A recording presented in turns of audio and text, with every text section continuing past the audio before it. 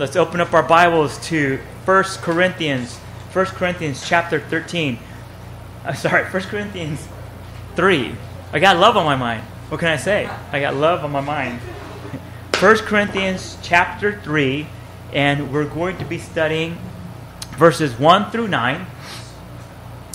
And the title of the message this morning is When Spiritual Growth is Stunned. When spiritual growth is stunned. This whole letter, we've talked about this before, but it's important to rehash. Is that this letter is to correct the immaturity of the Corinth church, because that's what it boils down to. They were very immature, and we're going to look at some of the keys to what brings about immaturity. So that way, it's a warning for us as well. That, we can't just say, oh yeah, look at the Corinth church. You read the two letters and you go, oh my gosh, bunch of immature Christians, so on and so forth, and almost exclude yourself from that. Listen, we're right in there. Because one day, think about this. Look at Peter. When the Lord was saying, who do they say that I am? And they said, some say this, some say that, right? The prophet and all this other stuff. And then Jesus says, okay, but who do you say that I am? And then Peter has this epiphany from heaven. He says, well, you're Mashiach Adonai, right? You're the Savior. You're Messiah. And Jesus says, that, Peter, came from heaven. And so right there he had like this awesome spiritual wisdom that came upon him. Jesus identified where it came from. It didn't come from within. It didn't come in his own flesh. It didn't come from his own know-how. It came and inspired from heaven. And then in that same breath later on, as Jesus talks about, yeah, that's true, right on. And by the way, I'm going to be handed over to the enemies. I'm going to be crucified. I'm going to die a horrible death. And then Peter says, not even, man, no way.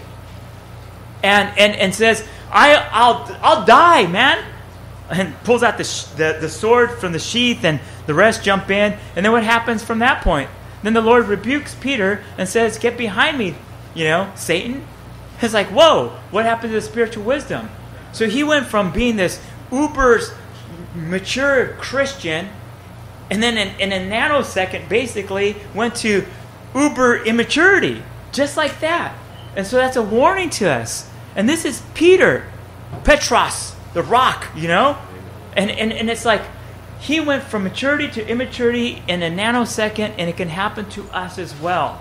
One moment, you're sharing in maturity, thinking maturity, acting in maturity, and then all of a sudden the enemy drops on you something that knows how to push and press your buttons, and boom, you slide right into childlike behavior and immaturity, and you lose sight of spiritual wisdom. And so it's a warning to us. This is a warning to the church today and to us this morning that we need to pay attention and be aware that at any given moment we can have those shortcomings. So let's dig in here in verse 1 in chapter 3 of 1 Corinthians. It says, and I, brethren, so it's a continuation, right, of the letter, and I, brethren, could not speak to you as to spiritual men. So he begins to give us an indication of because you have to take into the proper context the introduction of setting things straight amongst the believers there in Corinth regarding not to be so high and mighty about themselves, to put them on the same level playing field as far as gifts, as far as the grace of God and the centrality of Jesus Christ, that all flows in and through Christ, and without Christ we're nothing. Not to put people on pedestals, not to think themselves more than they ought, and so on and so forth. And so he set that was the foundation, and now he goes into why he can't speak to them in a much higher level.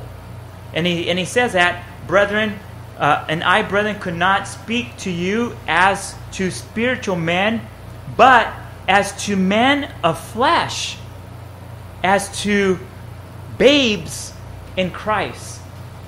As babes in Christ. So, right here, what we see right off the bat, what Paul is really saying, he's if it was in a modern vernacular, he'd be saying, you guys lack spiritual wisdom, spiritual maturity, spiritual growth. I don't see it. This is a bad thing. You aren't being filled with the Holy Spirit. You aren't being led by the Holy Spirit. So they lack spiritual growth. And we see two major reasons why, or how he identifies this, the things that he observed. Because you remember, we'll look into this a little bit later on, but remember, Paul established this church. He established this church. This was basically his spiritual baby. He spent time with them. And so think about this, if Paul were to walk in right now, this very moment, of course that's not going to happen, right? You guys know that, right? But if Paul were to walk in right now, Paul or Peter, or, you take one of your, for lack of better terms, one of your favorite, apostles from the Bible, or even a prophet or so on and so forth, one that you say, you know what, that brother had it going on, man. He really loved God, he really knew the Word, and he knew how to lay it down. And they walked into the door right now. Even for myself, if I saw Paul all of a sudden creep through and grab a seat, I'd probably say you know what, this may be what the Lord say, time out, let Paul teach instead. Because he comes from just a wealth of, and if especially he said, hey, I'm only going to be here for 10 minutes, right? You're like, well, let's take opportunity and have you teach. I mean, wouldn't you want to be sitting at the feet of someone like Paul and his teachings if he had that opportunity? Well, newsflash, you are. Not now, but eventually when we're in heaven. But it would be an awesome thing because of his pedigree, because of the wealth and the knowledge of the Word of God. And so imagine this church had that for 18 months to hear Paul teach. And then departed. And then left, another spiritual brother, and we'll see him later on pop up again. Apollos was then the spiritual brother who basically was like the overseer of the ministry. But for 18 months he does this, leaves, and then as time passes, a short period of time, not much, not even double digits, he gets word through letters that says, this is how they're behaving. What's going on? Well, you would expect growth. You expect growth. I mean, look at it from an educational standpoint or anything that you do in life. When you do something repeatedly, you expect growth, don't you? You expect to know more. And then to not only know more, but to apply that you know more now of, on a consistent basis. And when that individual doesn't, what do you say about them? Man, there's just no maturity. They haven't grown. They haven't learned anything. They keep repeating and doing the same things. When will they what? When will they learn? When will they learn? And so, I'm not going to say that this is Paul's attitude or his mindset, but as I read this, I personally get frustrated. I could sit there and kind of say, man, Paul, you were truly a brother of patience. Because, this is frustrating. This is very frustrating to put so much work and so much time and so much effort. And then to believe that's like, hey, it's catching on. They're getting it, so on and so forth. And then they hear later on, no, it's quite the opposite. They're actually, in much worse situation as far as growth-wise than they were before. I'd be like throwing my hands up in the air. It's like, oh my gosh, this is frustrating. But I don't want to be like Moses. Moses got frustrated, remember? He got frustrated with the people. He got frustrated with the children. At that point he was like, these are your people, God. Look at them. They don't grow. They don't learn. They keep whining. They keep complaining. All they want to do is murmuring. And he strikes the rock and he gets all frustrated. And his flesh, his own flesh comes out and it cost him dearly. And so, not just for the church, but also too for the church leaders. I shared with you that I taught this in Haiti. Went through all the chapters. I believe there's 16 chapters. Went through it all in 16 weeks. But from the perspective as a pastor, from a pastor's perspective, and the biggest thing that I showed them here is, hey, look, be patient with the flock. If you could extrapolate anything just from this one, from this one verse or for this teaching here from Paul, extrapolate this: be patient with the flock. Do not get frustrated. Be loving and patient. Don't ever grow tired of pouring into them, just as Christ is patient with you. And so, but he points out two things that I see here. Number one, or A, the reason for their lack of spiritual growth, or the reason they knew that they had they were lacking spiritual growth, and they were actually stunned. They were being stunted in their growth. Is they were behaving as men of flesh. So you're behaving as men of flesh, or in other words, like natural men. Natural men. We were once natural men and women. How do natural men and women behave? Well, like the world. There is no godly order in a natural man. There is no godly wisdom in a natural man or woman. There is none of that. There is no spiritual rebirth. There is no instructions from heaven coming down into the heart of a natural man or natural woman. There is none of that. And so Paul's saying you're behaving, though, like that. You're behaving as men of flesh. No spiritual insight. In the Greek, the word flesh is sarkinos, or literally, you're acting carnal.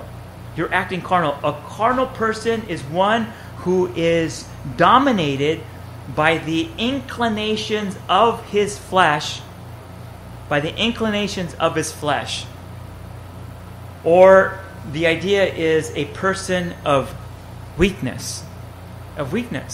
Paul's calling him weak. He's calling him weak. This morning, if you're operating by the inclinations of your flesh, guess what? You're weak. You're weak. You're weak in the things of the Lord. You need to get strong. You need to man up. You need to woman up, in the things of the Lord. Be strong is the thing that the Lord told Joshua. Be courageous. Be strong and courageous. Is repeated throughout the whole message of Joshua, and also too even before that to Moses. Moses to Joshua, be strong and courageous. Be strong and courageous. Don't turn to the right. Don't turn to the left. But meditate upon the word day and night. And then, and only then, will you be prosperous and have success. But your part is be strong. Don't be a wimpy Christian. Don't give over to the inclinations of your flesh and be carnal. Be strong. It's not easy to be a Christian. It comes with difficulties. The world says only the strong survive. Well, that's the humanism attitude. But we know this, though, that in our weakness, who's our strength? And so Paul almost is playing like a double meaning here for them, because ultimately he brings it when he turns around and he says that they are to be as babes in Christ. That you're as babes in Christ. And so the two things that he makes the observations, like I said, number one, that they act like men of flesh with no spiritual insight, and B, that they're babes in Christ. Or in other words, as though they were brand new Christians. Brand new Christians. This type of behavior was understandable and excusable when they first came to faith, but not now. Look, when we first come to faith to Jesus Christ, what do we know about the Word? Very little. And what can you expect out of a brand new baby Christian as far as maturity? Very little, I mean, the basics are Jesus loves me, this I know. Okay? That's pretty much the basics. And then, but what's to happen is through Bible study, through prayer, through serving, through fellowship, the babe Christian begins to what? Or should begin to grow. Grow in their faith. Grow in their understanding. Paul's saying that's not the case with you, Corinth church. I speak to you as though men of flesh, number one, and number two, as though babes in Christ, as though you were just born again today. It shouldn't be like that. This is basically a knock against them, but also, too, a wake-up call for them. Look in the mirror. Look in the mirror. Time to wake up. You can't live like that as Christians. Like I said, it was acceptable and excusable at the beginning, but now here it is, years later, it's just not acceptable anymore, and it's not excusable. See, too many Christians, we want to say, there's a misunderstanding about grace. There's a misunderstanding about grace. Grace is not a license to do whatever you want and to behave as you want and sin as you want. It's quite the opposite. is to do away with the flesh, do away with our sin. By how? Through accountability, through repentance, through service, through correction. Grace corrects. That when Jesus was pinned to the cross, he was correcting us of our wayward ways, our sinful ways. Through grace, we are saved. Through correction, we are saved. Without the Holy Spirit coming and convicting us of our sin, that is called correction. You are wrong. You are dead in your sins. You must turn from your old ways and turn to Christ if you want to be saved, if you want to be born again. That is a correction. That's what grace does. Grace doesn't say, keep on doing what you're doing. Even though, you know what, you're dead in your sins, even though you're far from God, even though wrath is going to come upon you, that's not grace. That is not grace. And yet, they kind of were mixing it up. They had a little mishmash of both. Because really, that's the, you know who interprets grace like that? The world does. That's the world's interpretation of grace. Oh, let them be as they be, to each his own, let's not judge, you know. Who are you to judge? And, you know, and they love to quote the famous verse, right? Let he who has no sin cast the first stone. And then that's all they know. It's like, okay, do you not want to talk about what else Jesus said and talk about it in the proper context and talk about the fact that she did break the law? And that there's consequences to her behavior, but yet because of grace, there was a correction that Jesus said, go and sin no more. So clearly she was guilty, but he says, I neither do I condemn you. Because he stayed steadfast to what he said in John 3, that the Son of Man did not come to condemn the world, to do what though? To save the world. But yet those who do not repent are already what? Condemned. And they don't come to the light because what? They don't want their sin, their darkness exposed, because that's what light does. It exposes things. You know, if you have a dirty room and you don't want to clean it up, what's the best thing to do? You turn off the lights and you close the door. No one sees it, right? But the moment someone opens it up, it exposes its filth and goes like, oh my gosh. It's like, yeah. Look, just keep it closed. And that's man. Man says, I don't want that my darkness exposed. But the light exposes it and brings us to a point of correction. That's what grace does. If you love someone, you're going to correct them. That's Jesus' correction, that grace correcting us is something we didn't deserve. And that's what grace is, receiving that which you don't deserve. We deserved wrath. But yet he extended grace, correction. He could, God could have said, you know what? You have free will. Do whatever you want. Receive wrath, man. What do I care? But because he loves us, because God so loved the world, he gave his only begotten Son to come and correct us through grace by bringing us to the cross. That's the message of the cross. But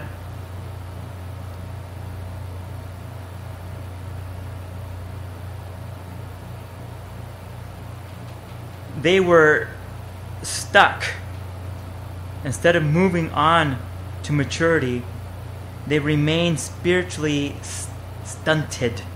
They were remaining spiritually stunted. That's the problem. That was the problem with the Corinth church. And that's the problem with a lot of Christians. My hope is that, the primary focus of this fellowship is spiritual growth and maturity. It's not how many outreaches we could do. It's not how much food we could give away to the hungry. It's not how much clothes we could give out to those that are naked. It's not any of that.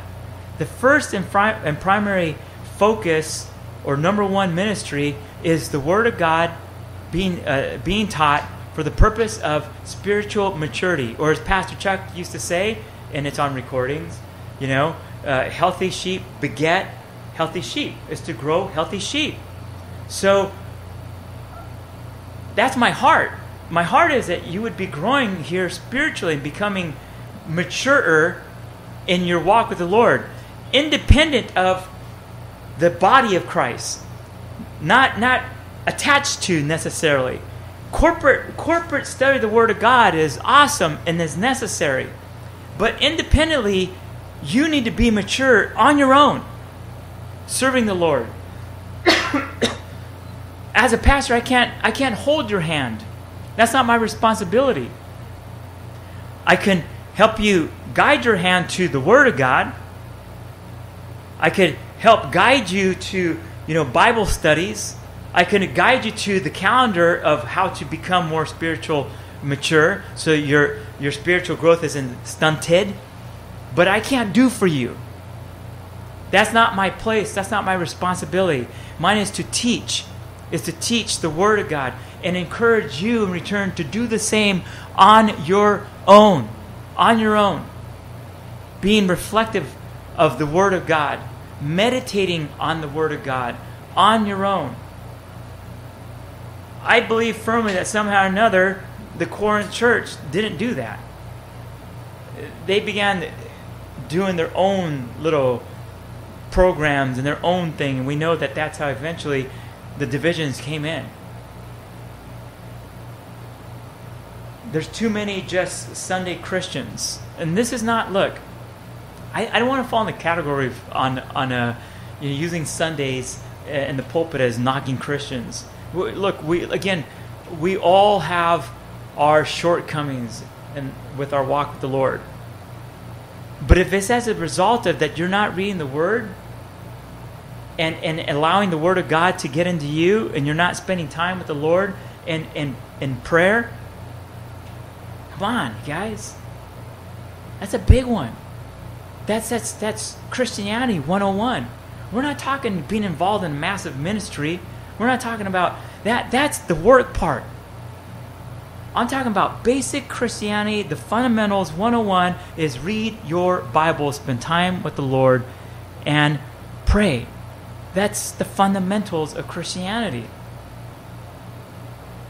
But unfortunately, regretfully, there's too many within the church, just like the Corinth church, that were hallelujahing on Sundays, praise the Lord. If they were maybe a little bit on the Pentecostal side, even dancing around or whatever, jumping, it's all good, But once the service was over and Monday rolled around, they went back to the world and the ways of the world. You don't need to raise your hand, but do you know Christians like that?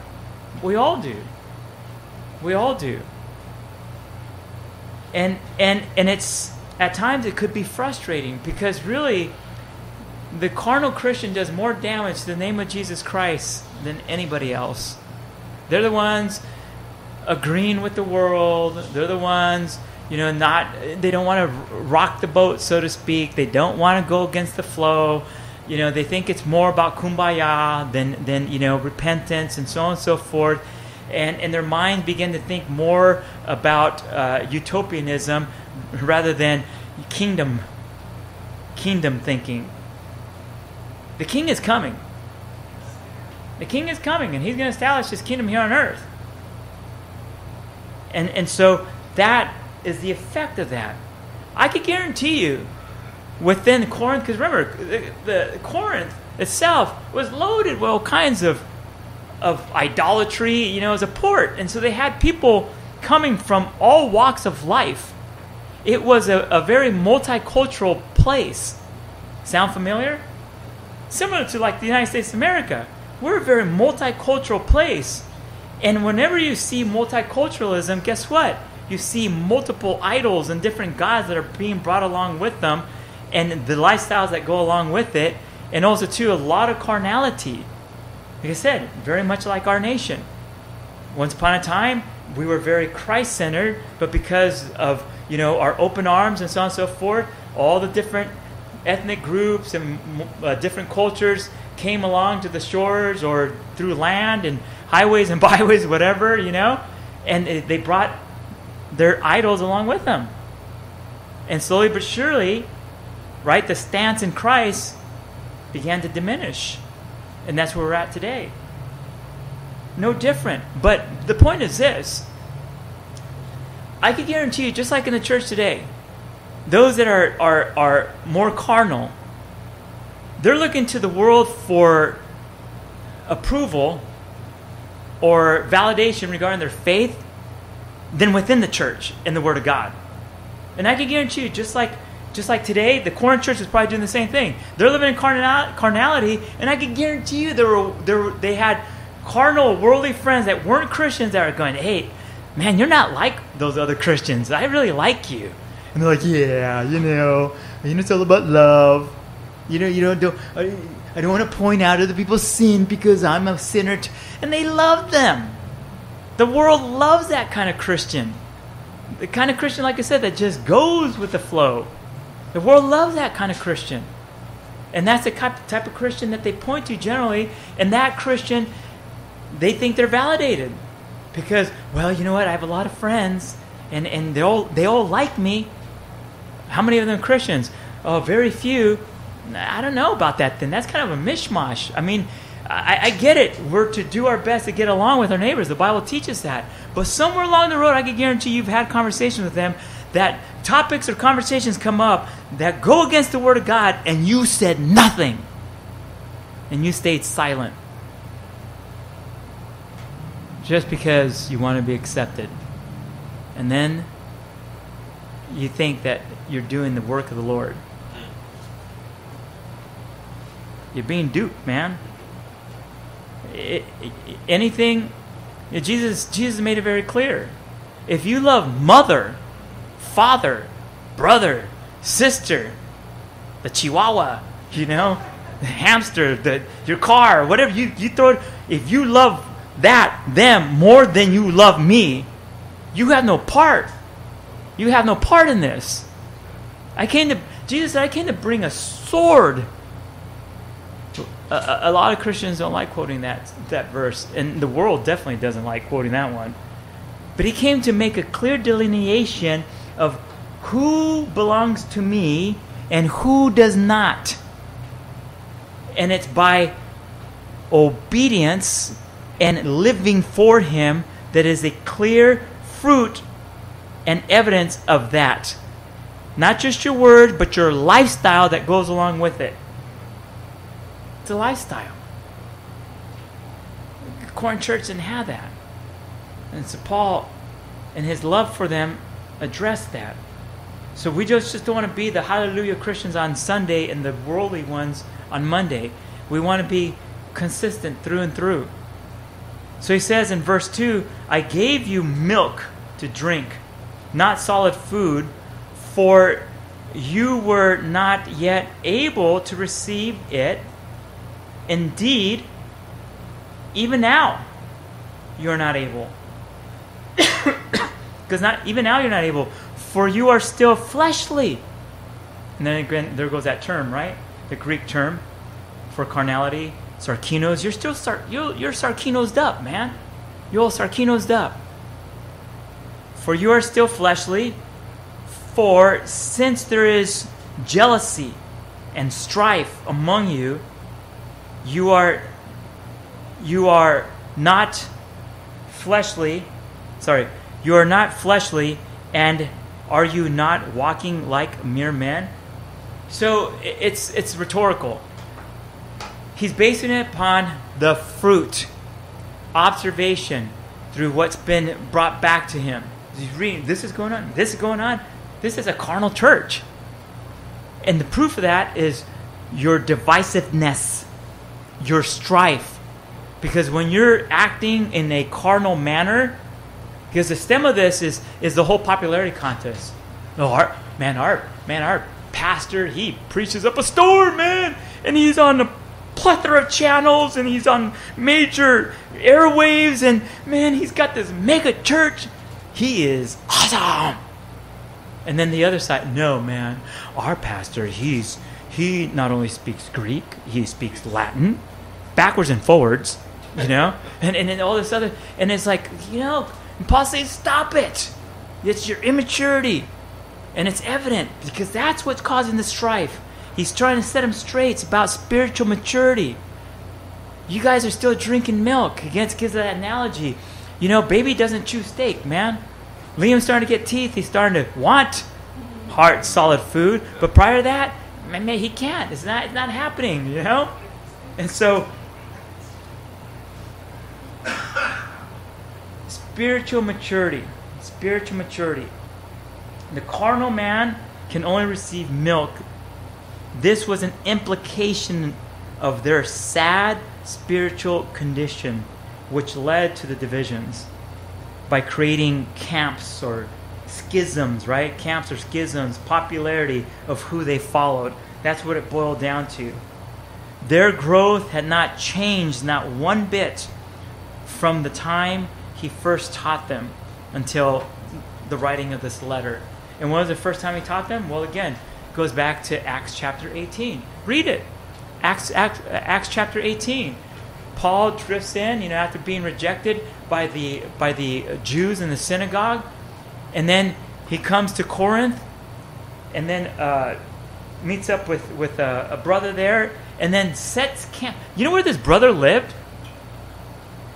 Do you guys remember where this brother lived? He lived next door to the synagogue. Next door to the synagogue. Talk about boldness. Paul began teaching in the house next door to the synagogue that rejected him. That's boldness. That would be like us saying, we'll go sit up next to the Catholic Church. Right next door and teach there. That's boldness. That's right? And yet that's what Paul did. That's what he did. And he taught, again, for 18 months. Taught the word, schooled them on who the Lord was, and so on and so forth. The purpose of his coming, the what we can expect, what they can expect of his return, what's going to be happening in the meantime, so on and so forth. All that pouring into them. 18 months of teaching. Again, I say, if you had an opportunity to be taught by Paul, would you not take that opportunity? Absolutely. And do you not think, I would hope that after 18 months of listening to Paul, you would have learned something?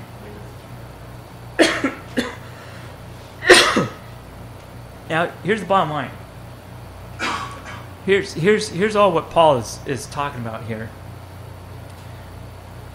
Note this, your spiritual maturity is revealed and will be evident through your appetite.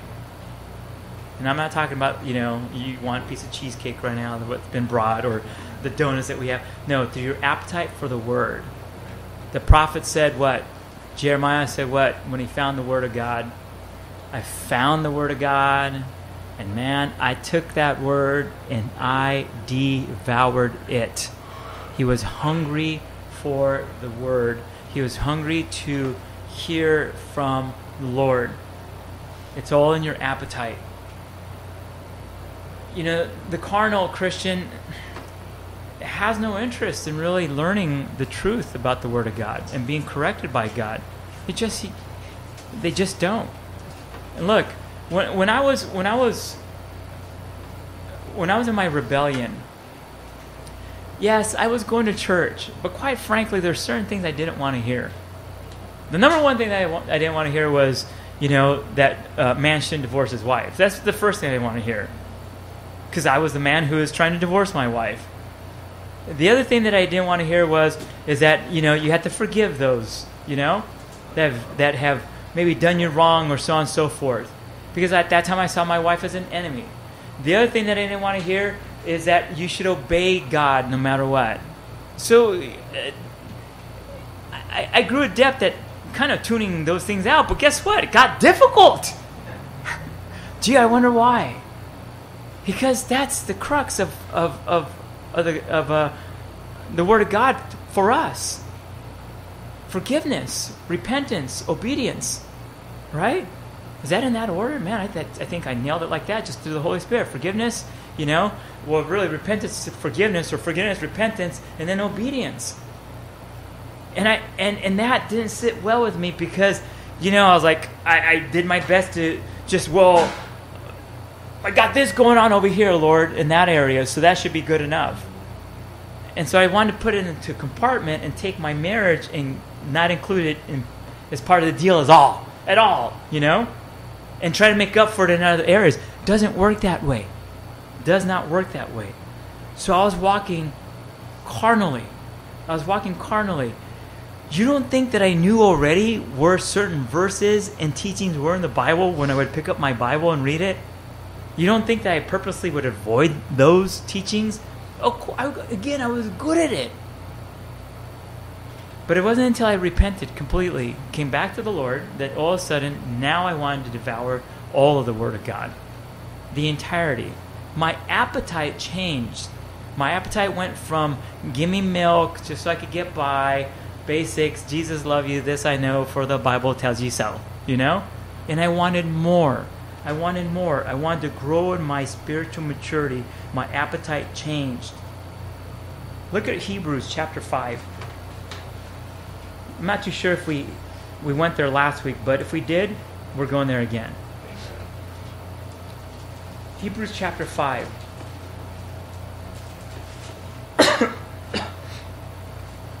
Look at verse 10 through 14. It says, being designated by God as a high priest according to the order of Melchizedek. Verse 11, concerning him we have much to say, and it is hard to explain, but since you have become dull of hearing, for though by this time you ought to be teachers, you have need again for someone to teach you the elementary principles of the oracles of God. And yes, we did read this last week. And you have come to need milk and not solid food. For everyone who partakes of only milk is not accustomed to the word of righteousness, for he is a babe. But solid food is for the mature, who because of practice have their senses trained to discern good and evil. So there's something that happens when you get the word of God in you, and with maturity comes discernment. Or better yet, application comes with the maturity and knowing God's word. How to apply the word of God properly. Not just in moments and glimpses of life, but daily. In all facets and in every area of your life. Did you know you're a Christian all the time? Right? I know I'm being facetious, but listen, a lot of people don't understand that. You're a Christian always, all the time. There is no such thing as a part-time Christian. There is no such thing. You may be disobedient, but guess what? If you're disobedient in one area, you're disobedient, period. You know, I saw a pastor. He had actually a real cool visual. And I was the first one to do what he said out loud, because he had this Bible, right? And it was pretty cool that when he had opened it up to passages that, like, because he was teaching on the tickling of the ear and how people are very selective, when he'd open it up to passages that were like, yes, the Bible would light up. And I was like, how do you do that? And then and the first time he did it, he turned around and he said, I bet you guys are wondering how he did this. I was like, well, yeah, I am. But it was so cool because he had opened it up to favorable passages and it light up. And it's like, yeah. It's like, you know, he'd say something like, you know, I'm the head and not the tail. Yeah, love that. And he'd close it up again, and then he'd reopen it, and it says, die to flesh, and the Bible wouldn't light up. All right? Like, nah, close it. I want the lit stuff. I want the fun stuff. And it's like, no. Obedience is obedience. Disobedience is disobedience. If you disobey God in one area, you're disobedient, period. There's no negotiating in that. And so consistency is what the Lord is requiring of us. Discipline. You know, the baby Christian only wants to know Jesus loved me. This I know, right? I mentioned that earlier. Baby Christian, oh yeah. And generally, that's all they know. And you know what? That's a good thing. Especially, like I said, someone would be born again right now. And they say, but I don't know anything about the Bible. I haven't, you know. It's like, oh, whoa, calm down. Listen, baby Christian, all you need to know is this for right now. Jesus loves you. That's all you need to know. For now. Do not be stunted there, though. Come back next Sunday. Get into, right? We tell them. get into a good Bible teaching church. If you can, go midweek, and then we instruct them. Go back home. Here's a study. Start in the Gospel of John. Right away, boom, the feeding begins. But for right now, Jesus loves me. This I know. That's all you need to know, that Jesus loves you. Cool. The mature Christian, though, that's not the case, or it shouldn't be the case. The mature Christian is one, or the mature Christian is the one who sees Jesus presently. And not just presently, but also too, he looks ahead prophetically. Sees him presently, but also too sees Jesus ahead prophetically. What's that mean? Well, it means now you understand your purpose and the purpose of why Christ came. And your responsibility in all this is not just to sit around and, hold hands with Jesus loves us, this we know, for the Bible tells us so, and that's it. No, it's to now put feet to that faith and know that Jesus presently and prophetically. That gives us wisdom. That is a Christian who has insight. That is a Christian who has understanding of the days that we're living in and the age. Right? The baby Christian doesn't know that. I mean, could you imagine? You're a brand new Christian, born again, and the first thing you want to teach him is prophecy? I'm like, oh! I mean, it would kind of be overwhelming for the new Christian. It's like, listen, I know you're just born again, you just received Jesus Christ, but let's talk about, his establishing the kingdom here on earth, and the millennial time, and so they'd be like, what? But what? Oh, overwhelmed. Okay, forget it. Jesus loves you. That's all you need to know for now, right? In time, all of a sudden, those things excite the baby Christian who's taking steps towards maturity and growth, and is not stunted in their spiritual growth. I remember as a kid, I got into all kinds of stupid stuff. One of the stupid things I got into was smoking, because smoking was cool, right? People said smoking's cool. I got different degrees of smokers. I'll tell you, after service, you come see me, because I have different types of smokers out there, But I was a smoker who wanted to be the cool smoker. I was the, social smoker. And so when I got into smoking, I had, because I was still probably 17 when I started, and you guys know that I smoked marijuana prior to that too, at a younger age, which was probably like 8th grade. And you know what was one of my biggest fears? And this sounds stupid, and yet here's how the flesh is. In spite of that fear, I still did it. My biggest fear wasn't necessarily like, being high, going to jail or something like that, or cigarette smoking, dying of cancer or something like that. My biggest fear was that my growth would be stunted. Because that's what they used to tell you. Oh, you smoke, man, you got your growth, your growth will be stunted.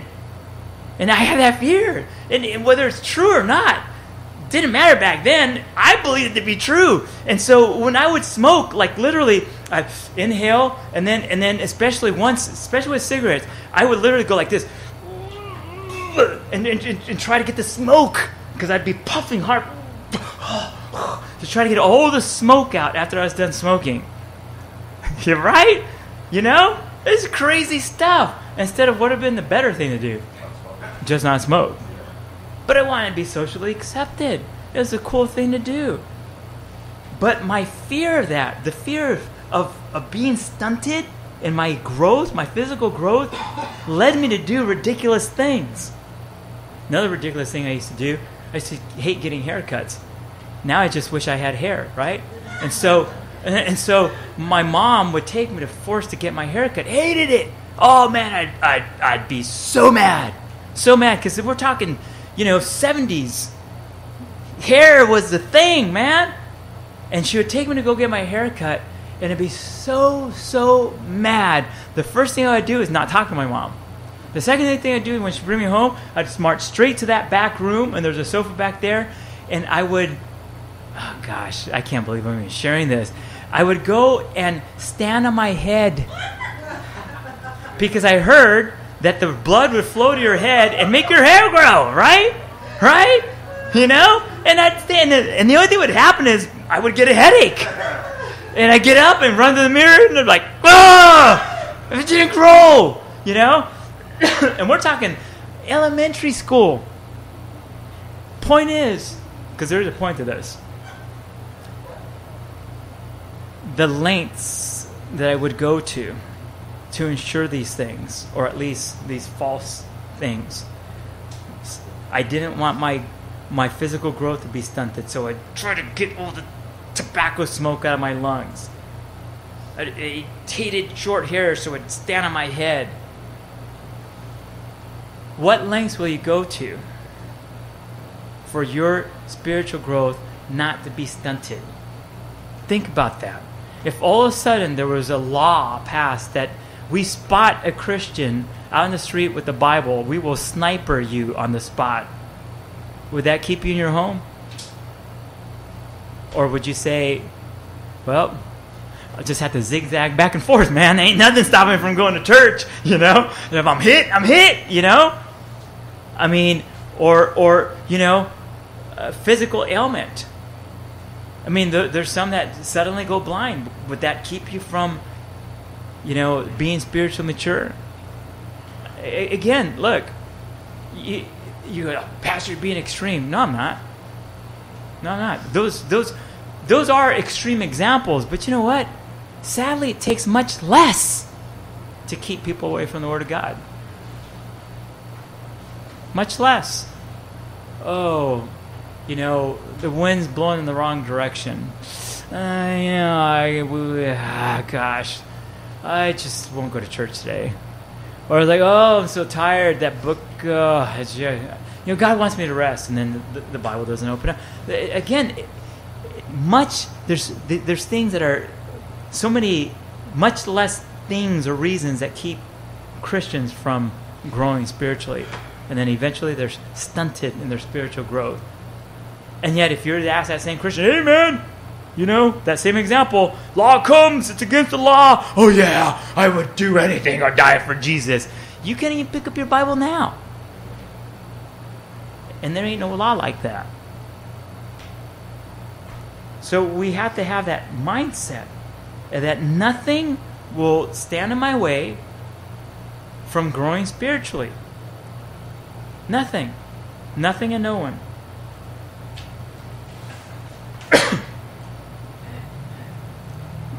It's about rising above man's way by being steadfast in the ways of the Lord. That's what Paul was teaching the Corinth church. Look, drop the carnality. Stop it. We're in the world, but we're not of the world. We have different marching orders. We're to shine for the Lord. A light. Right? It's this gospel, these teachings are counterculture. They really are. Jesus' teaching goes completely against what is natural to man. You do me wrong, I'll double it your way. You know? Those in prison, let them be locked up. But Jesus says, hey, when I was locked up, you visited me. When I was hungry, you fed me. I need to be number one. Jesus says, humble yourself and you'll be exalted. Again, these go against the natural man. The natural man just wants to be that top individual and get as much as they can for themselves. And the goodness that man does do without Christ isn't without Christ, because only God is good. And because we're created in His image, is that we do good things. There's plenty of people out there doing marvelous, wonderful things for humanity. but the only difference is they're not giving glory to God. They humbly kind of like, oh no, I don't want to. But deep down inside, they're going, yeah, I did it. This is the wonderful work. This is the legacy I leave. No glory goes to God. But for the Christian, that shouldn't be the case. We should be almost anonymous. And really that's where Paul is eventually taking the Corinth church regarding the schisms that they had, the divisions. Again, was because of popularity contests. And Paul, slowly but surely, is bringing to that point that says we're really should be almost anonymous or autonomous or whatever term you want to use in our serving. Not that we're not nobodies, we're somebody in Christ, but we're not the main somebody. We never will be. We never have been. Look at verse 4.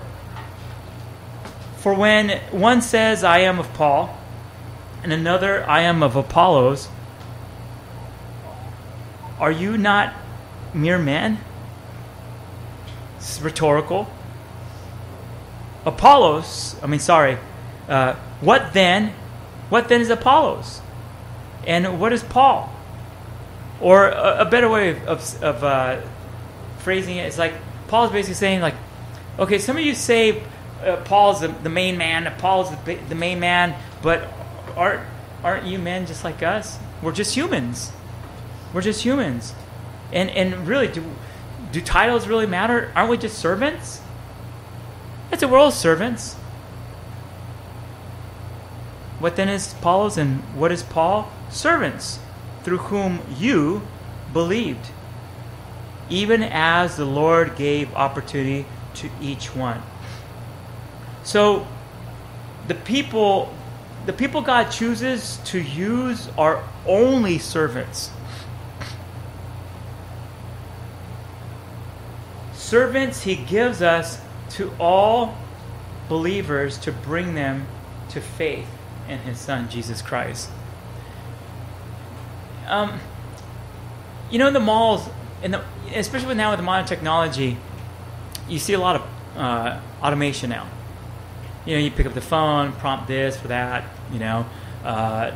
Banks are automated. Even there's this big push, obviously, in with like Amazon and UPS and all these other companies. They're going automated. They got machines doing the work of humans. Well, this here, what Paul is teaching, because when you think about it, on the user end, at times you say, well, I don't really care who's on the other end as long as there's the end result. Whether so people might pay my bill, they get my package. We've come to the point now where people, because they're being replaced so much and through automation, we don't give much credence or credit to people. It's just like, bottom line, just get it here. Now they've been talking about drones delivering packages, okay? And so, in the sense, Paul is kind of saying the same thing here. It's like, don't focus on the person who came. Focus on the message that came with the person. Because when you focus on the person, then you give credence to the person and you're going to elevate them. That's exactly what's happening. Paul's saying, no, look, we're all servants. Christ Jesus is centrality. Look at it this way as well. In the mall, you guys know I like going to the mall. I'm a mall rat, okay? I own it, like shopping, oh well. And so in the mall, there's this one jewelry store that has this automated salesperson. You've seen that one, right? Kind of creepy. It's a whatchamacallit, a hologram or whatever. I don't know what the technology behind it, but bottom line is, I play and I sit there and listen to her. I try to chat with her. But of course she doesn't talk back. She's got a spiel that she gives. Well, kind of think of it like that. Even your pastors. It's almost like, don't look at necessarily George the person, but just look at Pastor George the vessel. And when you're prepping for church, that's how it should be. It's like, oh, I can't wait to hear Pastor. No, I can't wait to hear from God speak through the vessel. And you see, then all of a sudden, you're gonna be less inclined to, well, this is my favorite pastor. It's like, no, man, I just want to hear the Word of God. That should be the attitude. I just want to hear the Word of God. I just want good teaching. Whether it's Apollos or whether it's Paul, I don't care. I just want good, solid teaching. That is the bottom line. That is what's important. And so whether it's with someone with a southern drawl, y'all, and all this stuff, and or heart accent, whatever the case may be, doesn't matter as long as it's solid teaching from the Word of God. And then you see how quickly that happens, where no longer you got clicks. It's just boom, it's done. I think that's the beauty of God taking out pastors suddenly. He loves shaking things up like that, because if not, we get too cozy with a certain teacher, and then you even see church. I mentioned this before. Church attendance sometimes in big churches goes like that. A pastor announces, "I won't be here next week," and then half the church is gone the following week. Like, what's up with that? Or vice versa. They say, "But so and so will be here," and then there's no room in the church because you got added people coming to listen to that particular pastor. Shouldn't be that way. There's nothing new under the sun. There is no doubt that there should be revelation through inspiration from a pastor. If I just came here and all I did was read, I read to you the whole chapter, and that's all I did, and then said, well, let's pray, and that was the message, I just wasted your time. You could do that at home. Just read your Bible at home. But there needs to be inspiration through revelation. I'm not up here teaching something new, but there needs to be inspiration through revelation as far as clicking to you. Maybe it may be new. See the difference? But it's through the anticipation that one must have prior to coming to church or a Bible study that says, I anticipate to hear from God through whomever God chooses to raise up as the vessel of the deliverance of that message.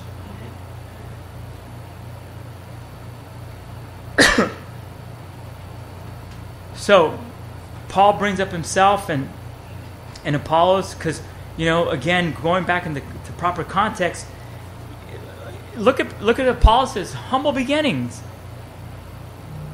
Back to Acts 18 and verses 24 to 26.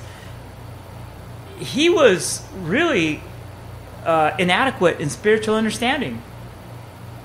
When Priscilla and Aquila took him in and said, noticed right away, something's off. Loves Jesus, but something's missing, right? And they began to school him properly. Because he was, I think, under the teaching of John the Baptist, and didn't have the born-again experience of the Holy Spirit. And so they took him, they schooled him. And so it's like, for those of you who say, oh, Apollos is a man. They said, well, he wasn't always the man, He was someone who was spiritually inadequate. Again, get your eyes off of man. Put them on the Lord. And then here, Paul wasn't trying to do anything other than just say, hey, we're fellow vatos in serving the Lord, That's it. We're fellow servants. Paul didn't see Apollos as a rival. He said this is a competition. He said we're fellow servants. Fellow servants. To Paul, that was a privilege. It was a privilege. He would get all fired up, in Ephesians chapter 3 and in Colossians chapter 1. He'd get all fired up about saying, man, I'm a minister of the Word of God. This is so cool. I get to. This is a privilege. I get to minister to you the Word of God. Man, crazy. Think about it. As a pastor, I'm here representing the Creator of the heavens and the universe and sharing His Word. Me, Mr. Mortal Flesh, with faults and defects and so on and so forth, He's entrusted us with His greatest possession, first Christ and then His Word. And it's one and the same, because the Word became flesh and dwelt amongst us. And he says, here, take care of it, man. Be the disseminators of the word of truth. Are you serious, God? Us? Man, that's humbling. What a privilege. So verse 6. I planted, Apollos watered, but God was causing the growth. So then, neither the one who plants nor the one who waters is anything but God who causes the growth.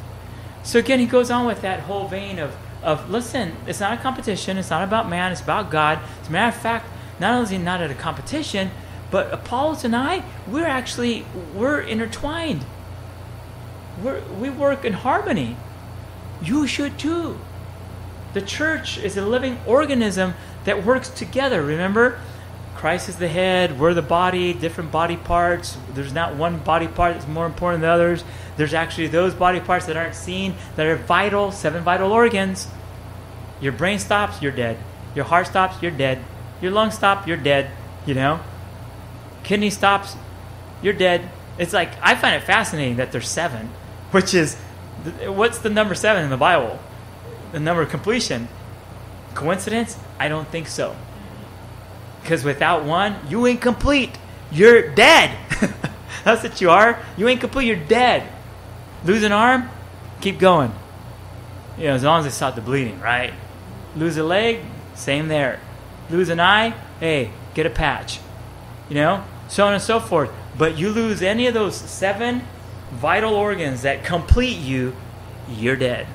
You're dead.